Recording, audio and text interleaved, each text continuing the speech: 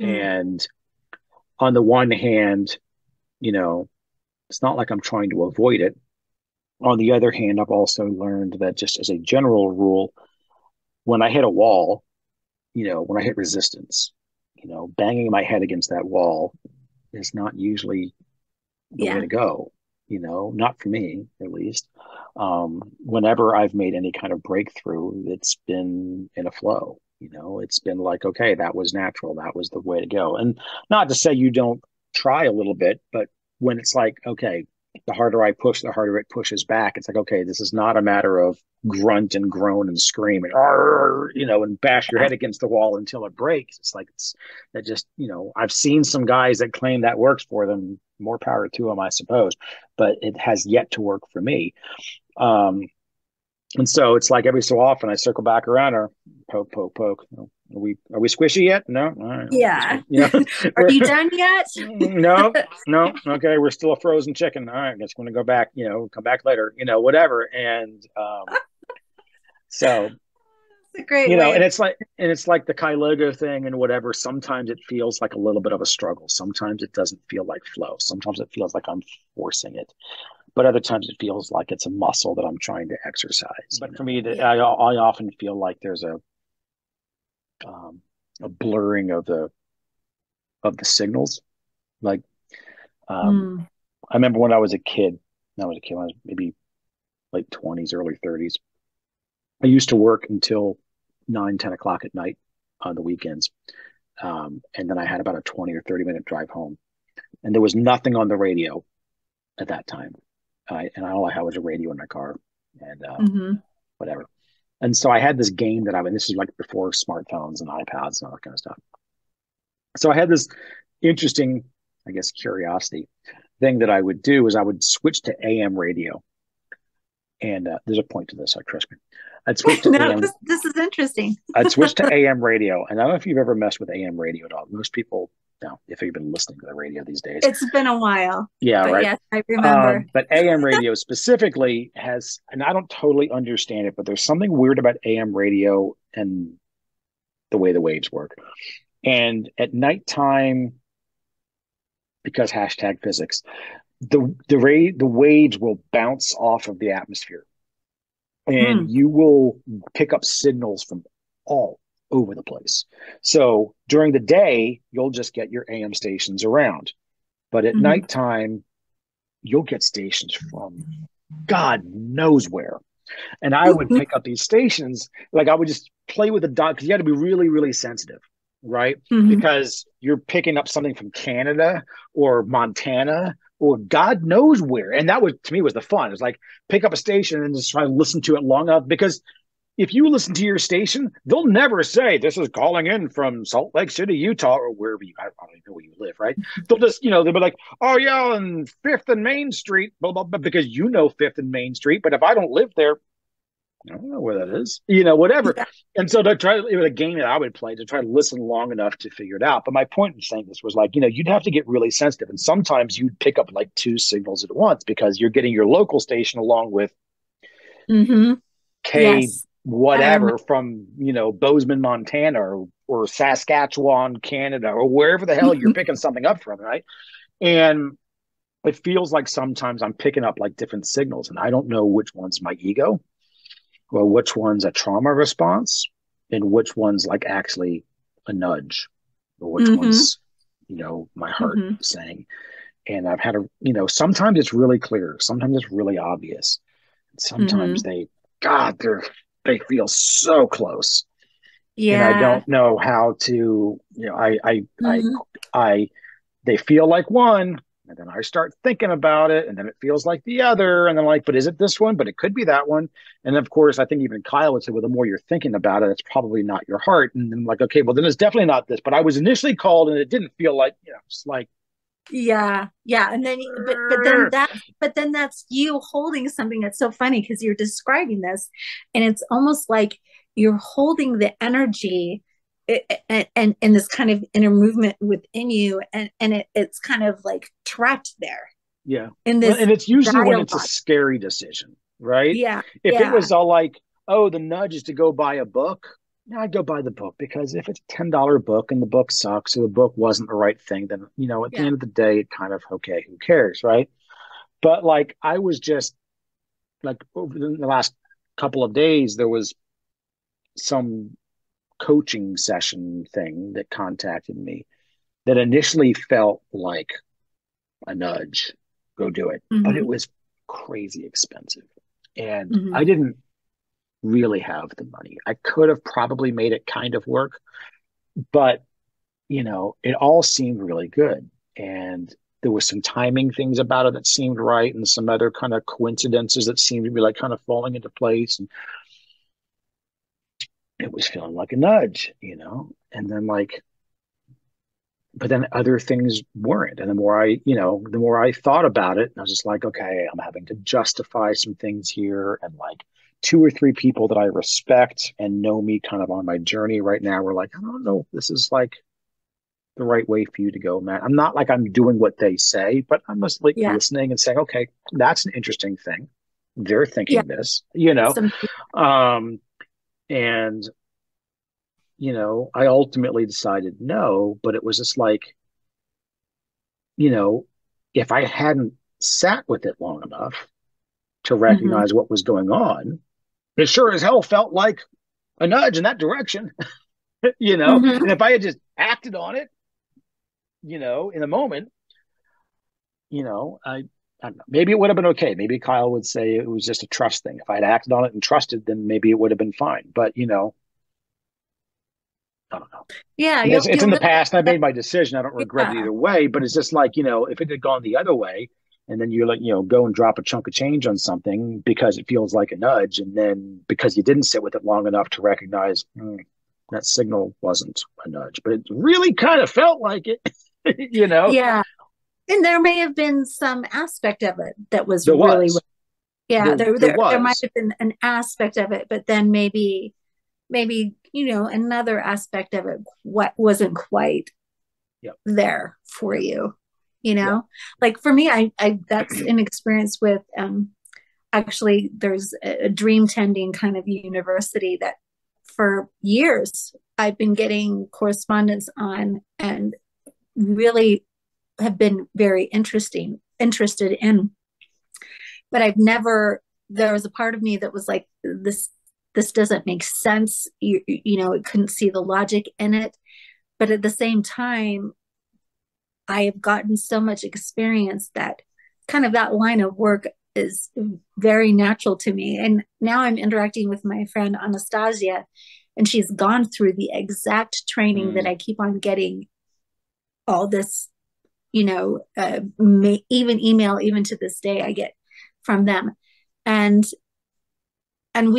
we've done some dream tending and other things together, and it's a very natural thing for me. But I feel in a way that my experience now and the way I've come to it and met it is is in my own unique way. And I feel, of course, I am entering kind of into that realm, but I'm doing it from a different direction. And a part of me is glad that I didn't get caught up in that, because I would have been kind of trained in a formulaic way that I really feel I am being given a, an expansion or a new view or a new way to enter into it. And it kind of is allowing some of my own real uniqueness to show up in it. And so I'm not weighed down by kind of the dogma that probably I would have had before, if I would have had that training. yeah, Um, yeah. so, Yeah, it was interesting because this coaching program, there was a lot that they were saying that really resonated with a lot that I've been feeling lately, and just a whole host of mhm, things. Um, the timing of it looked like this. I've been working with a coach for the last 10 months or so. It is not going all that great right now, in my estimation.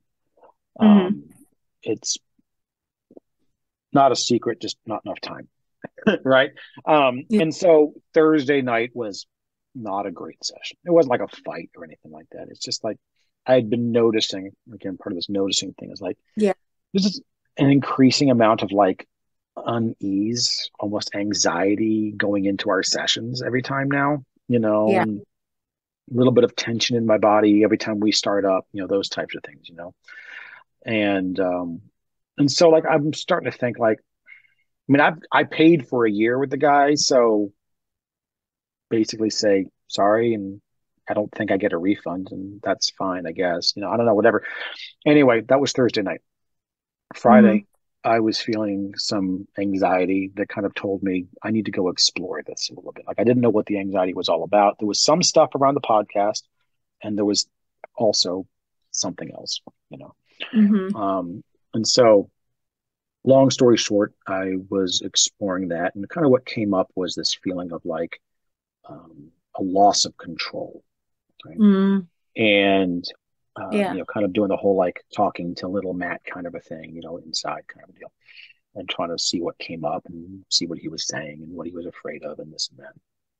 And what I realized over the course of this was, a lot of this feeling of a lack of control, a feeling of um, um, so like also around the podcast, what was happening was like I felt like some of the excitement and the energy and the flow around it was sort of fading a little bit, like the gas under the gas pedal was fading off. And I felt this before with other projects, and it's so frustrating because it's like you've got something you feel so good about, like there's so much draw and the universe is pulling you or pushing you, or just like it feels like everything's there, and then like, to me it just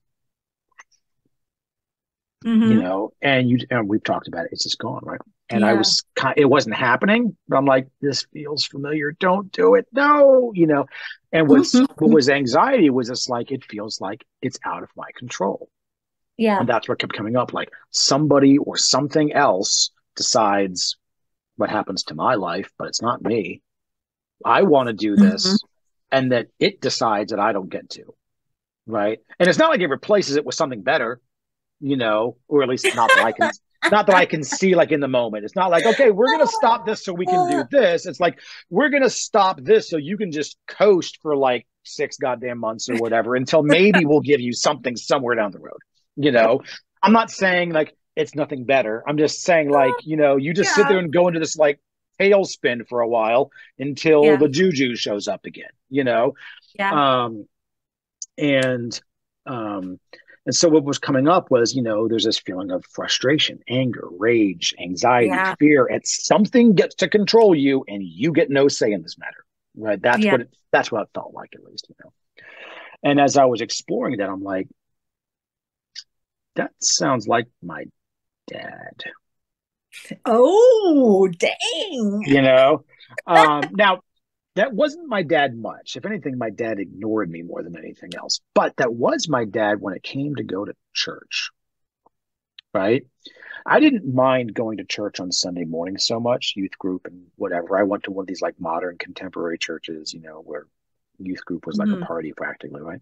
But Sunday evening, I never liked going. Sunday evening church was like the also ran of church. And it was like even the also ran of youth group, right? So they didn't put any effort into it because it was like 4 kids showing up who didn't want to be there either, with the youth pastor who didn't want to be there either, and Yeah. everybody knew that nobody wanted to be there. And we were all there because our freaking somebody else told us to be there, right? And my Yeah. dad was like insistent that we would go. And so I'm like, this sounds like, you know, dad saying I'm going to go when I want to not go. There's something that I want to do. And dad says we're going instead. And it's not like it's replaced with anything better. Right. Yeah. And when I started thinking, I was like, man, there's been a lot of things in my life where it's like I wanted to do something. Little Matt wanted to do something. And Big Matt said, no, we're going to go do this because this is better, or this is more responsible, or whatever Mm. the case might be, right? This person is in need, so we'll go help them out. Your customer just called you on a Sunday, so we'll answer the phone. This person needs to move. and all you were going to do was play a video game. And so they need help moving, or they're a person in need, or, Yeah. whatever, right? They were almost always for very valid, very honorable things to do. It wasn't just like, stupid stuff in the sense of, morally stupid stuff, whatever. But I realized how many times I had just basically ignored what I wanted to do because something was supposed to be, better, Mm, should be better, what I should do. yeah. And I was like, okay, I wonder if this is like basically like a temper tantrum sabotage. I'll show you inner child kind of a, Yeah. I don't Yeah. know. I felt like I started down a path and I didn't get to the other end of the rope. I just found the rope, if that makes any sense. But part of what came up out of that was like, okay, I need to, I had to have a little talk with myself about not ignoring my own nudges, frankly. Yeah. And then what was interesting was 2 hours later, that phone call comes from that coaching guy, right? And that's why I was like, is this, I just Yeah. made this commitment to myself, and then this dude shows up that I wasn't expecting. It was a Hmm. cold call. It was literally a cold call, that I never Hmm. answered, and I answered that one. I think this all seemed kind of synchronistic. And so Yeah. I don't know. Anyway, that's where I was at. So No, yeah. I'm impressed with kind of your ability to sit with that and with all of it, you know, like, even now, I'm judging it. Like, wow. was I just making all that up? Like, No, I mean, I that's what's get it. going through my head. I'm like, was I making all that I up for mean, that because time? Whatever every, it is. our mind wants to know there's an answer. Our mind wants to make sense of it. Our mind wants to do it. But I think you're right. I think what you said is, I think you found the end of a rope, and I think you get to be with it more.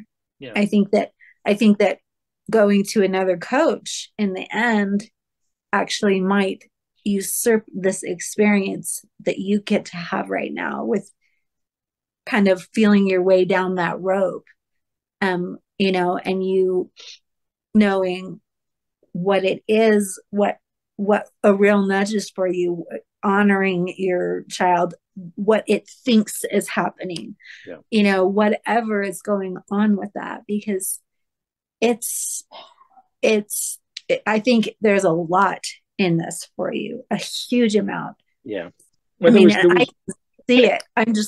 I'm like looking down the road. I'm like, oh my gosh, yeah. this is big. I mean, because even when you first started talking about it, this idea of, you losing kind of energy in these projects of yours.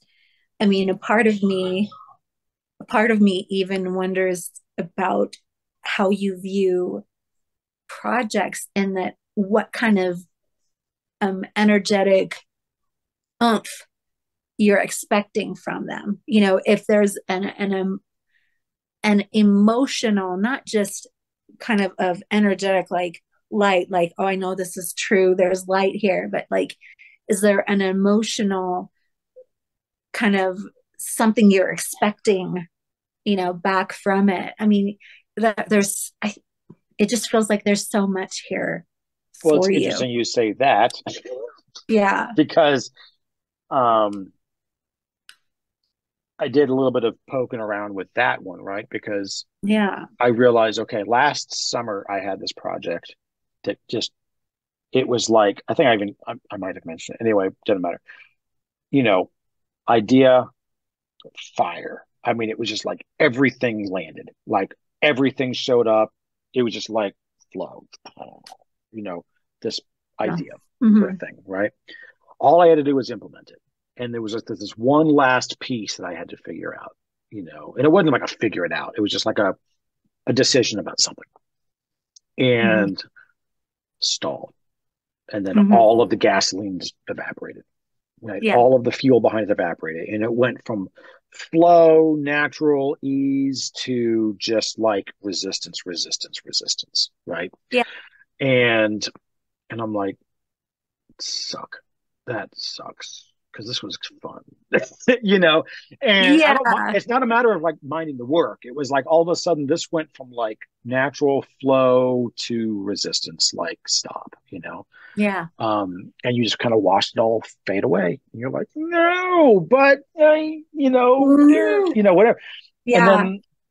then and the podcast wasn't that, right? There was a lot of decisions there and there was a lot of work there. I didn't mind the work. I didn't mind the decisions. And so I'm like, what was the difference between those two?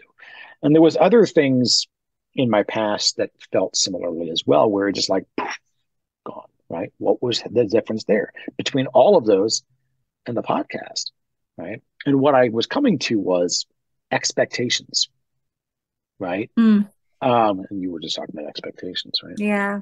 Um, Sometimes they were expectations that I was placing upon myself, like, oh, it'll be so cool when this and if that, and how it'll Yeah. grow to be this and whatever. Other times it was expectations that others had on me, right? And it's not like, Matt, you got to hit these quotas, right? Or nothing like those. I mean, every so often it was, but more often than not, what it felt like it was expectations from somebody. This is a concept that's only kind of fresh in my head, so it's kind of unpolished, but from somebody who is validating me. So it would be Mm, like you get to like a great example. I started with this one company as a salesperson. Didn't really know what I was doing. Like I didn't know the product very well. I was brand new, but it was like everyone was like, "Yeah, Matt's great. He's so smart. He's gonna figure it out. He's got great things ahead of him." And it was all this validating stuff, right? It yeah. wasn't like, you need to hit these numbers, Matt. And I was feeling pressure. It was all like heaping praise and compliments on me. Like, hey, we're really impressed. This and that, the other thing. Good feeling stuff, Yeah. not toxic. At least I didn't take it that way, certainly. But it was that validation from people that I was admiring or maybe looking for validation from because I wasn't getting it inside at the time, you know? Yeah. And so there was expectation there somehow. I don't, Yeah. that's the other end of the rope I haven't found yet, right? But there was something No, there, I see the right, that expectation. I just feel it. evaporated all of the fun from it as soon Yeah. as they started complimenting me. I'm like, what? Well, Like, what, that's the part that I haven't connected the yeah. dots on, right? There, Like, oh, I feel it so strong there. And I get it. That's so interesting because even when people quote unquote put a positive spin on how they what they're reflecting to you or saying you are, it's still a box. And it's still a box, especially if it's a quote unquote positive thing, it's a box that still is confining because, well, what if you're confused? What if you don't understand? No, you are mad and you are going to figure it out yeah, and yeah, you're going to do it this way. And there is pressure there. It's still a certain box. And they're saying you need to operate within this way in yeah, order for us to get the most out of who you are and what you are. And this is what we expect you to be so that we succeed. yeah, yeah. I mean, I guess, like I said, I'm still trying to internalize it and make the Mm-hmm. connections, make the connections in here right now. So, but but with the podcast, and thanks in part to the, coming off the high of the hot seat or whatever, I guess. But with the podcast, it was like I just decided to say if I'm going into it, it's with zero expectations. Mm-hmm. If I record it, cool. If I record more than one, okay. If I don't, fine. If I publish it, cool. If I don't, okay. If one person listens, cool. If a million people listen, cool. If Mm-hmm. they like it, cool. If they don't, cool. I don't care. Not an apathetic, I don't care. Like it's just Yeah. no expectations. I need no expectations around this thing. Zero, none, zip, zilch, nothing. you know, don't look at Mm-hmm. reviews, don't look at feedback, nothing. I don't care. No expectations. Just as long as it's fun, as long as I'm Yeah. enjoying it, as long as it's there, go. And none of this, what do I do when I get to 50? How do I manage an email list? Crap. I need that Yeah. that needs to go away. All of that needs to go away, right? Yeah. And I'm so with you on that. yeah, and It's so and I think you know as part of no expectations, it might make sense to figure out distribution strategies or email lists, but not because I need to figure out how to maximize this thing to get to this goal. As soon as I do that, I know gas is gone. Yeah. You know, Hmm. if I'm doing it because that seems like the fun thing to do or whatever, cool, you know, but I've got to follow that stream of fun, Yeah. you know. Um, and that might lead to the same place, but it needs to lead in its own time, I think, you know.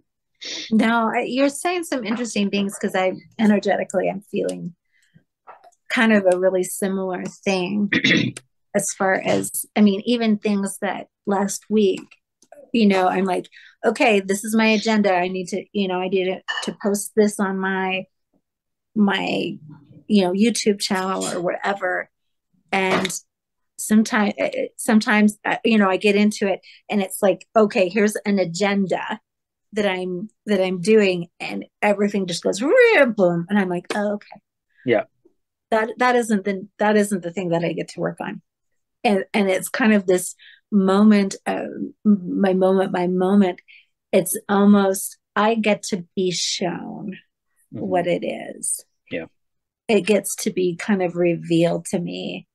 And not to say that even like the thing that I was going to do and my agenda was a bad thing. No, it wasn't a bad thing. It wasn't whatever.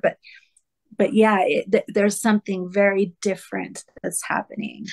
And and so I think that, and maybe you hit it early on. I mean, just because there's this loss of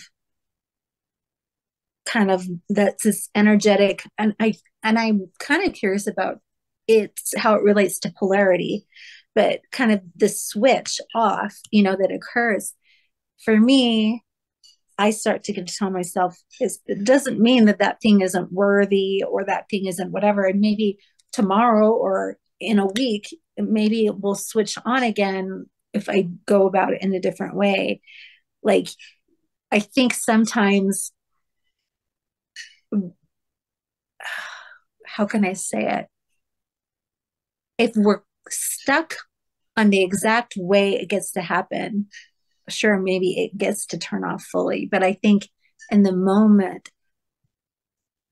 who knows what's going to be revealed to me as what is the thing to step into, and maybe in a week's time I go back and I'm just entering it into a new way again. I'm entering it into a different way. Yeah. um, Yeah. and it's so, I think our ego, though, if we see these patterns, it can look at it and quickly assign failure to it. It can quickly assign the idea of failure when that shift in energy occurs, because it's supposed to be the one that's making things happen. And if we're going about this in a completely new way, I get to get over myself. And I get to get over myself. And I think that's what you're kind of saying with the no expectations thing, even though Yeah. I think that expectations are inevitable to have. They're Yeah. inevitable to have. But I think, and I've been told this, like, get over yourself. I mean, in a Yeah. way, it's like, Yeah. get over yourself. I mean, in one aspect, I'm embracing myself even deeper. And in another aspect, I'm getting over myself, because it's not the ego, it's not the mind that has the agenda that's pushing these things forward. It's just Mm. me letting it be revealed to me. Yeah. In essence. So it's cool to be able to verbalize some of that, because I haven't been able to verbally kind of, how is that said though? Yeah. When you have to explain it to somebody else, there's something different about it. Yeah. When it just floats around in your head and you're just thinking about it is different than when you actually it has to come out this way. You've got to Yeah. process And it. You've got to my process body it in a way that you have to explain it. my body is actually shivering. Yeah. It's Yeah. like, it's because it's like there's this kind of expression or something that it's getting to release. And then, Hmm. as I express it, I can feel it. It's like, it's shaking, Yeah. Yeah. Yeah. It was, I remember I first realized that I didn't connect what was happening, but I noticed it first when I was in high school, and we'd get like math homework, and then inevitably at least one problem that I couldn't figure out. And this was like, algebra 3 or pre-calculus or one of those math problem, where the math problems would take half a page, figuring out, to get the answer kind of a thing. And I would just get stuck somewhere at home. And my math Mm, teacher would always, start off math class by saying, anybody have any questions in last night's homework? And if you yeah. did, he'd try to do them on the board for you. And I never liked the idea of him doing the problem for me, or I rarely did. Um, Instead, what always made more sense to me was, hey, would you let me tell you what I did, and you tell Mm, me where I went wrong? Because that would help yeah. me kind of like adjust whatever I did wrong. And Gwen, I swear it would be like, okay, so first I went to 2x at, okay, forget it. I figured it out. It was just like, that was it. But I had spent like 45 minutes in my bedroom at home, just like scratching it Yeah. out, new pieces of paper, and just could never get past. I would have gotten all the way to Yeah. the end, and the equation wouldn't work out, and start over and start over and start over and back it up and start it over and start it. And sitting in the Yes. classroom, I didn't even have to Over. like say the equation. I Hmm. wouldn't even get through the first problem, the first reading it out loud, let alone any of the stuff before like my brain You're like, figured it out. But suddenly I see it. Yeah. it was only because I had to say it as opposed to just circling it Hmm. around up here. So This it is was, brilliant. That's so interesting yeah. how that is for me too. Part of that I feel is, yeah, it's instead of being trapped within kind of this one self, it's there is something really amazing of actually two energies together kind of in one, um kind of, it's the old Christian saying, when two or more are gathered in my name, Yeah. in this one singular purpose, you know, and I think there is kind of a magic in that Mm-hmm. that is quite amazing, you know, like all of us in this in this idea of oneness. I think a Mm-hmm. lot of people are scared, and they get this idea, well, oneness, and that means there won't be any me. Mm-hmm. But I mean, as I experience oneness, no, like the great thing is, on this earth plane, I wig out at actually more and more how cool being on earth is, and like having a body, and like what we can do with it. But like like I there can be a me, and there can be a you, and there can be a resonance, and we start clearing and influencing each other, Mm-hmm. and and it doesn't negate a me, it doesn't negate a you per se. Like we can experience ourselves in our, these amazingly subtle differences and uniquenesses, but at the same time we can be one, and we are one. It's like, what an awesome dichotomy and truth we can experience here, that we can experience a unique self and oneness, Yeah. you know Yeah.